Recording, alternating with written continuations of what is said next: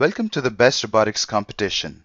My name is Sandeep, and this is the second video in the series of tutorial videos on using Simulink to program your best robot. In this video, I'm going to provide you with an introduction to Simulink and show you how to build a simple Simulink model using the blocks from the VEX library. So what is Simulink? Simulink is a graphical modeling environment. What does that mean? Well, in any programming language like C++ or BASIC, you need to type out lines of code in order to create a program. In Simulink, you will drag in graphical objects known as blocks in order to create your program. You can test this program in Simulink. Then you can have Simulink automatically generate C code and download that C code onto your robot.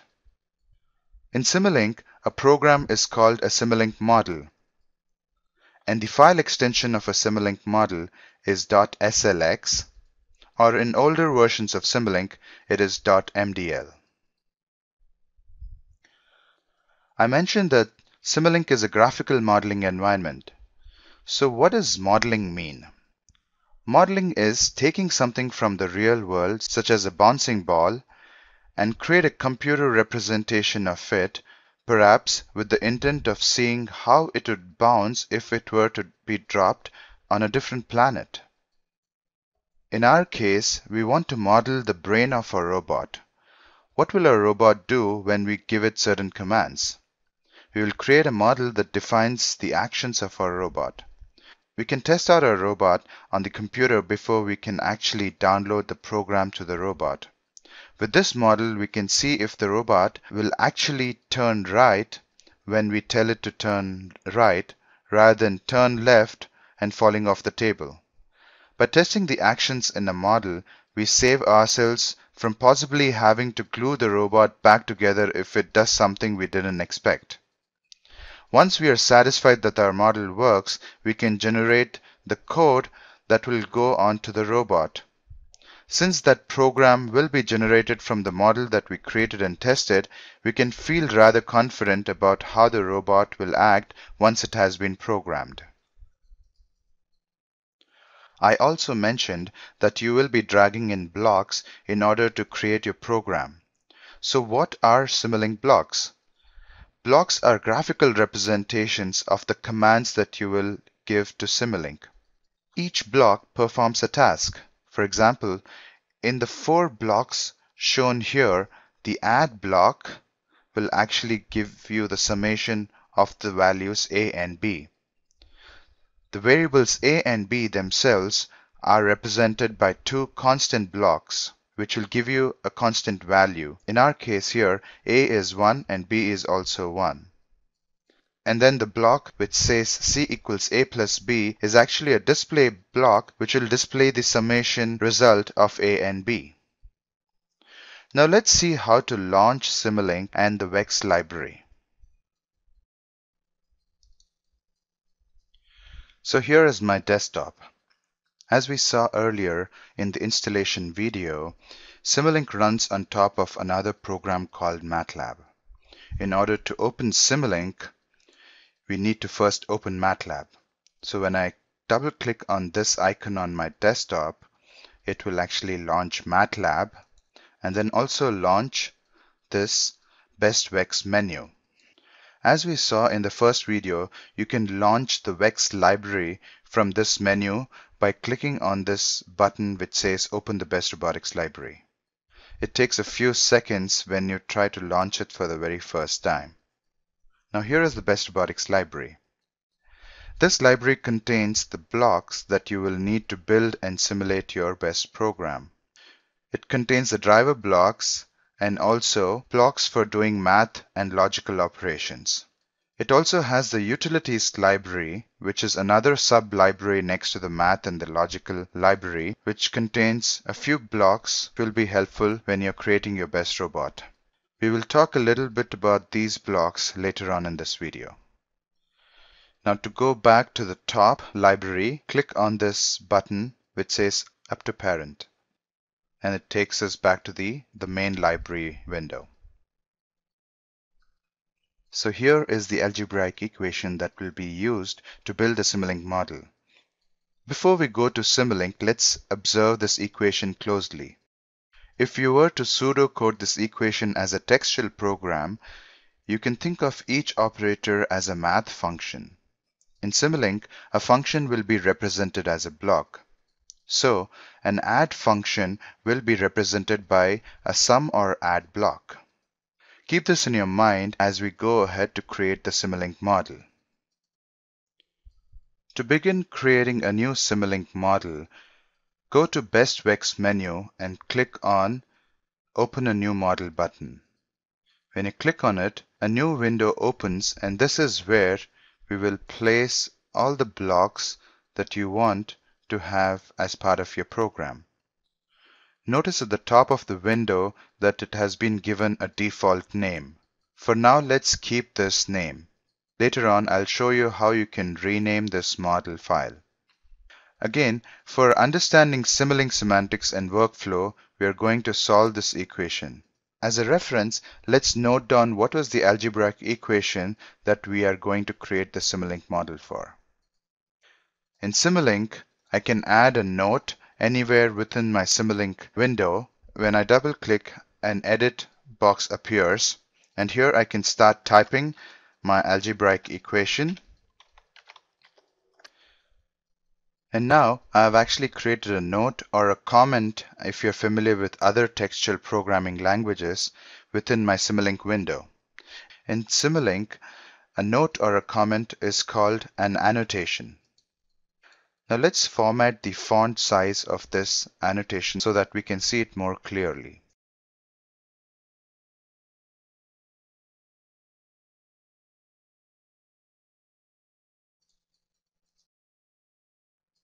Now before we proceed, let's quickly take a look at what are the various math operations in this equation. As a first step, let's start with the square operation. To find the square operation, let's go to the Best Robotics library again. And here, since we know the square operation is a math operation, let's go to the math sublibrary. When I double click on this, I will see all the blocks within the math operation sublibrary. And here, if I look closely, I will find a block that says math function blocks. Let's drag this block and drop it into the Simulink model window. Now I can resize this which says math function block and then move it around anywhere I want using the left button on my mouse. Now let's double click on this block. When I double click on this block, it opens up a function block parameters window, and here it has a description of what this block does, and it has some parameters that I can change as I desire.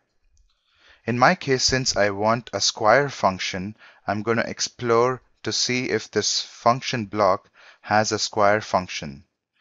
And as you can see here, there is a square function. I choose this option and I say apply. And when I do this, you can see that the function block automatically updated the display to show you the square operation.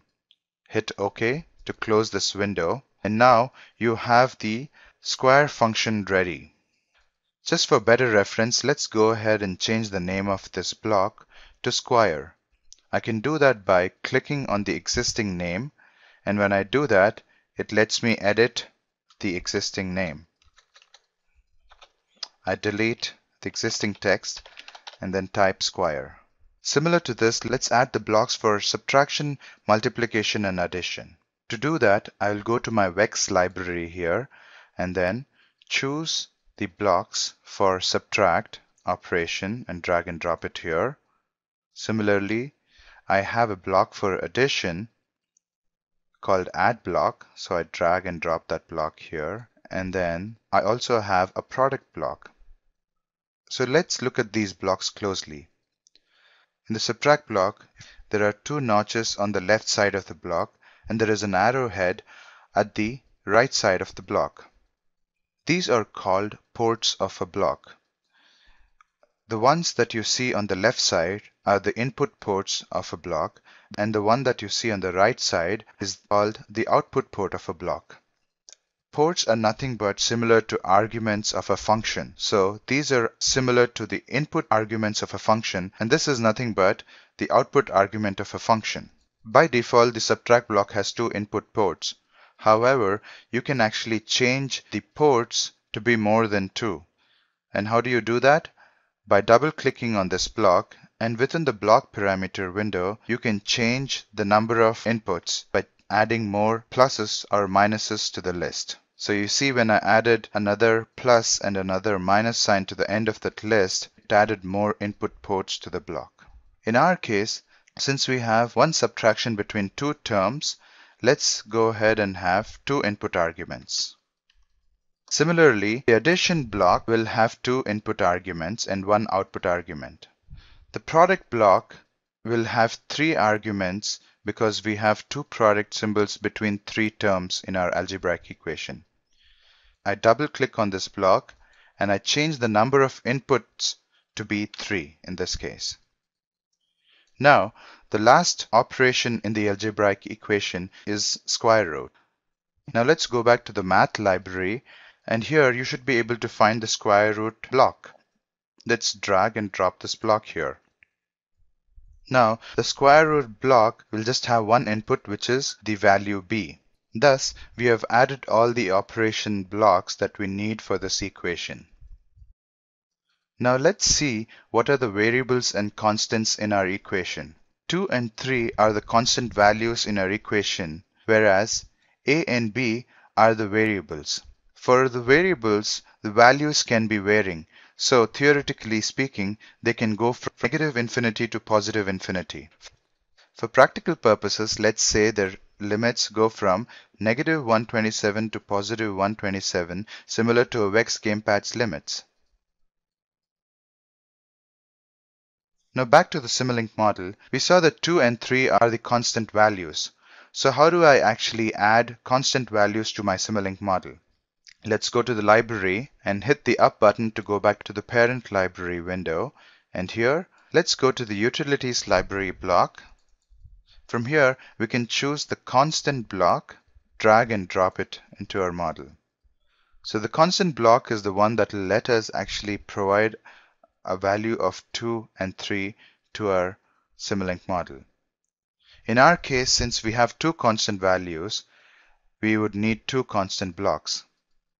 I could either go back to my Vex library and drag and drop another constant block, or I could actually right-click on this block, drag and drop it, and create a copy of that block.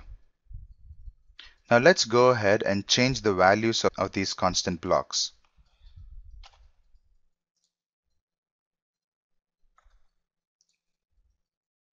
Now for the variables a and b, we cannot use the constant blocks since the values of a and b are going to be varying.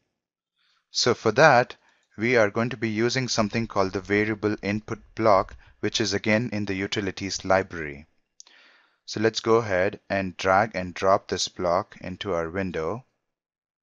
And since we have two variables, let's create a copy of this block.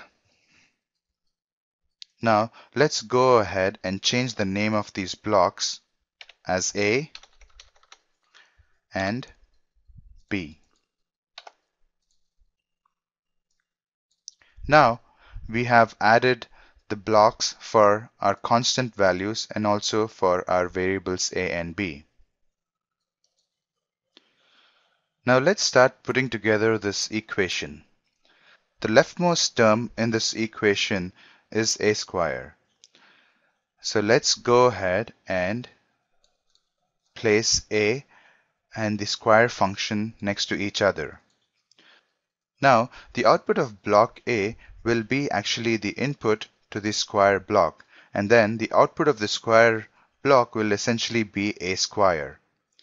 How do we feed in the output from block A as input to the square block? So in order to do that, we need to draw a line between these two ports. How do we do that? When I go close to the output port of block A, I see a crosshair.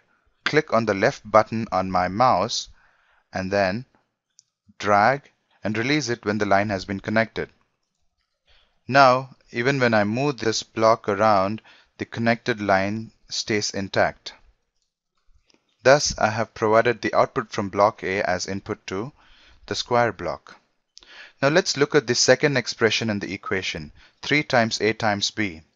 So we have the 3 constant block, we have A value coming from this block, and then we have a block for the variable B. And also we have a block for the product operation. Now let's go ahead and draw a line from the block 3 as input to product block. This line in Simulink is called a signal.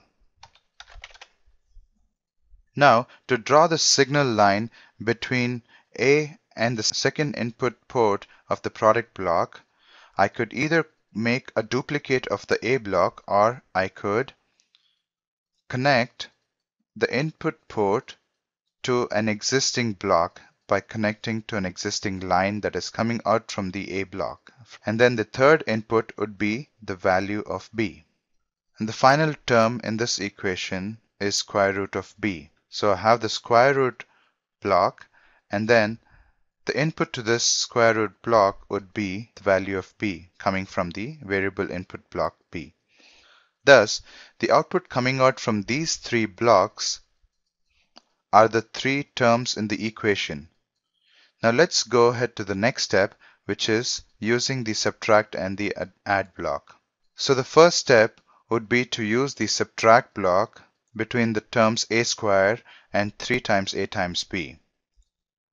So the output coming out from the square block will be fed as the input, first input, which is the positive term, and then the negative term is 3 times A times B, which is coming out from the product block.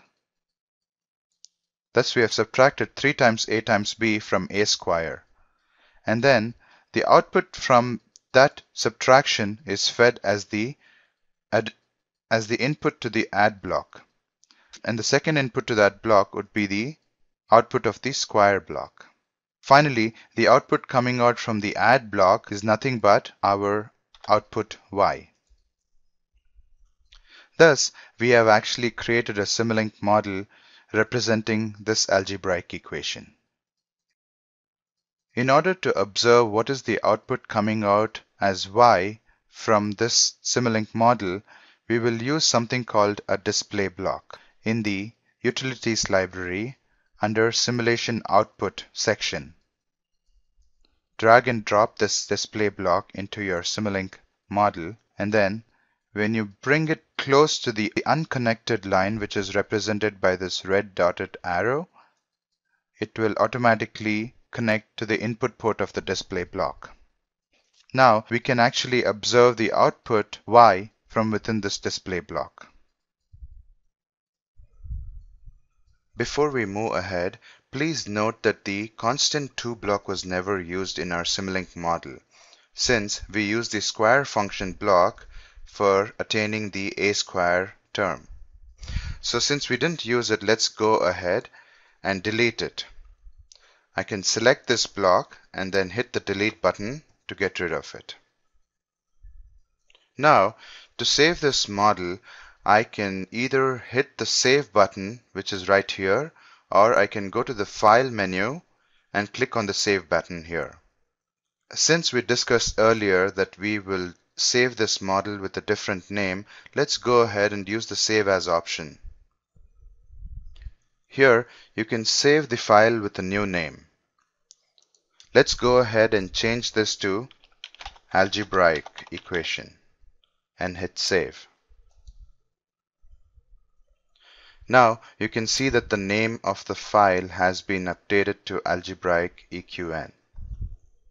Now let's go ahead and try to simulate this model within the Simulink environment. To simulate or run this model, let's hit on the play button right here. When I hit the play button, Simulink starts simulating this model.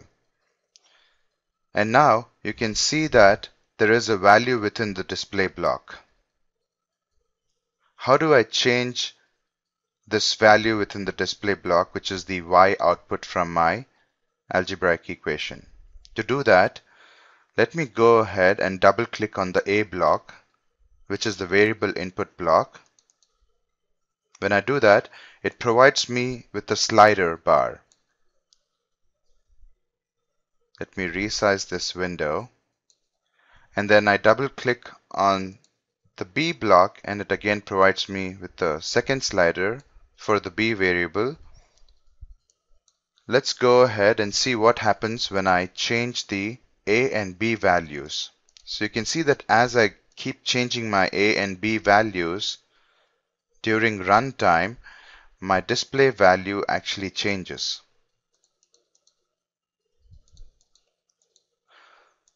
So using the simulation mode, I can determine the value of y for different values of A and B. Now, to stop the simulation, let me go ahead and click on the stop button right next to the play button. And this will stop the simulation. Now you can see that when I resized my Simulink window, I can't see all the blocks at the same time. In order to be able to fit all these blocks into my current view of the window, I can hit the space bar and this will resize all the blocks to fit within the given window space. Now let me go ahead and close these sliders and save the model. We have thus created a Simulink model for this algebraic equation and also simulated the Simulink model and seen the output of y for different values of A and B. Now let me go ahead and close this model and see how to actually access this Simulink model that we saved from within MATLAB. So I'll go ahead and bring up the MATLAB desktop window that we saw earlier. And now here you can see that my file algebraic eqn.slx is saved in this directory. You can actually browse other folders from this address bar. To open our model, we can double click on this .slx file. There we go. Let me close this again. And if you want to actually make a copy of this file, you can right click on it and choose the copy option, or you can even cut the file and paste it to a different location as you desire. This window here in the MATLAB desktop is called current folder. From this window, you can access any file that is saved on your computer. You can also manage files from within this window, similar to how you would use the Windows Explorer. Thus, we have seen how to use the current folder in the MATLAB desktop to actually access and manage our Simulink models. That brings us to the end of this video that gave you a quick introduction to Simulink. In the next video, you will see how to build a Simulink model specifically for your BEST robot and then simulate your BEST robot model within the Simulink environment. Thank you.